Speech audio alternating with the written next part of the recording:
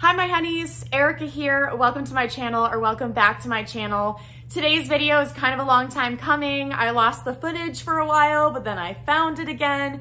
It is my lower level living room makeover. And I'm also missing just a little bit of footage in there. I did some beadboard behind my fireplace and got a new Samsung frame TV that looks like art when you're not watching. That's pretty much the only thing that's missing from this video.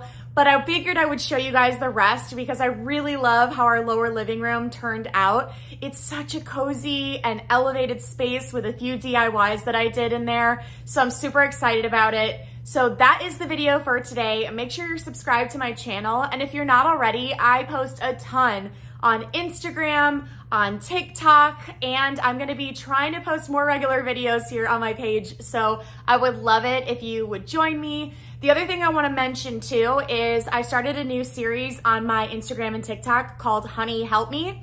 Basically, I will answer your design questions for your own homes to see if I might be able to help you with your own space. All you have to do to submit for that is email me, honeyhelpme, I'll put it on the screen, honeyhelpmeph@gmail.com.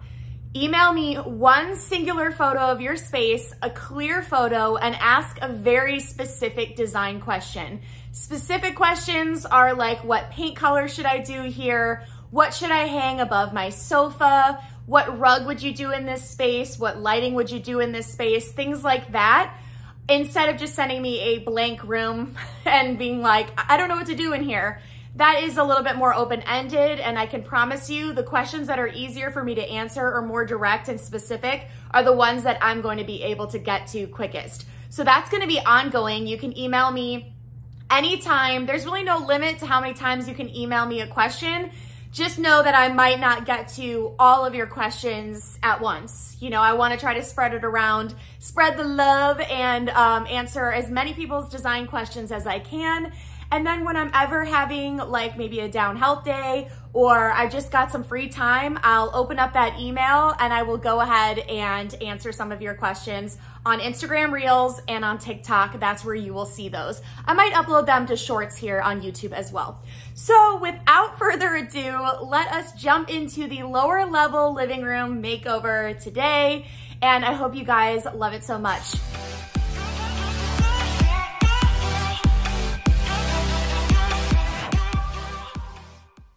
Here's the before of our lower level. I hated the orangey laminate floors, did not like the dark teal walls. It just was not my vibe. I wanted something more neutral. So the first thing we did was we went ahead and got the floors replaced. We decided to just go directly over our existing laminate floors with these wide plank Castilian engineered hardwood floors from Mullican Flooring in the color Offshore Mist. I love this color and I stand by this flooring. It's such good quality.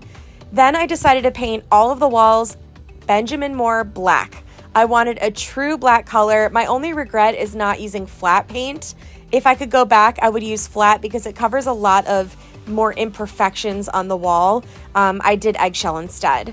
Then I wanted to tile my fireplace. This was quite ambitious because I've never tiled anything before, but I found this stuff called Muscle Bound, which basically acts like a sticker, a very sticky sticker where you can just stick your tiles right to it and grout. So there's no thin set or anything like that that you have to put down.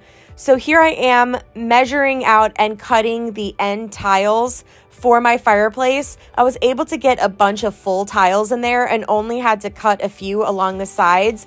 I did end up having to cut one with my jigsaw as well on either side, but it wasn't too bad. I used a diamond blade.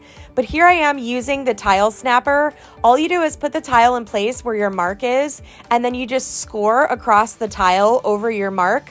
And you just go back and forth. It honestly makes the worst sound ever. I muted it because it's like a really, like nails on chalkboard, but it works really well. And then you lower the bar down once you've scored it a few times and it snaps right in the spot, right along the line that you scored it. Now I'm just adding the tile to the wall and then it is time to grout.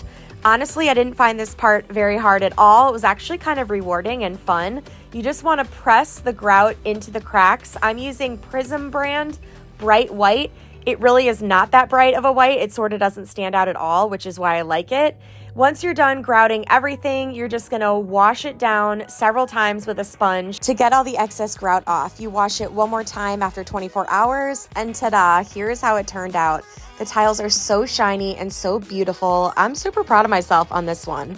Then it was time to swap out the lights above the bookcases.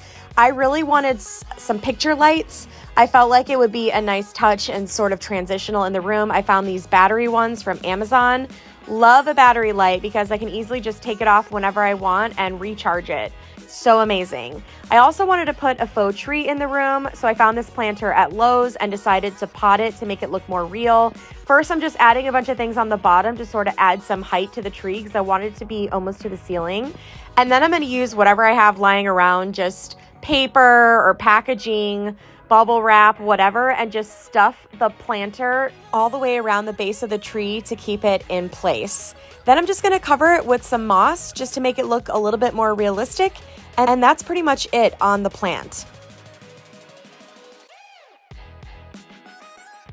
Then it was delivery time for our furniture. We got the amber swivel boucle chairs and the Owen sofa, all from Castlery. They were so kind enough to send this furniture over, and we love every single piece. It's all so incredibly comfortable. As you can see, the sofa came very well packaged. It took my husband a little bit of time to get it out of the box. I can't wait to show you what it looks like in this space, but we are just loving the sofa. It's honestly so comfortable. Then it was time for a little DIY coffee table. If you haven't seen the video of me DIYing this beautiful coffee table, check it out here. I just love how this table turned out. It's gonna look beautiful in my lower level space. I even built myself a little marble side table to match as well with the leftover tiles. Now who's ready for the reveal? Here's the room before, and here's the room after. Don't forget to subscribe, and I'll catch you guys on the next video.